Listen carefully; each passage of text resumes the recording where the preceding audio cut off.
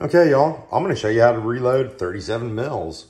There's an empty 37 millimeter casing. Here is a regular 209 shotgun primer. We're just gonna pop it right in there. Boom! I just added my FFFG equivalent. You can't see it in there, but it's in there. We are gonna use this commercial smoke bomb. We're gonna dock the fuse and wrap it with some rubber bands. Here it is, all modified.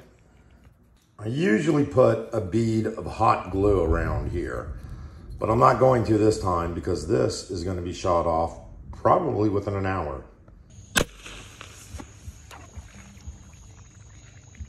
A little bit further.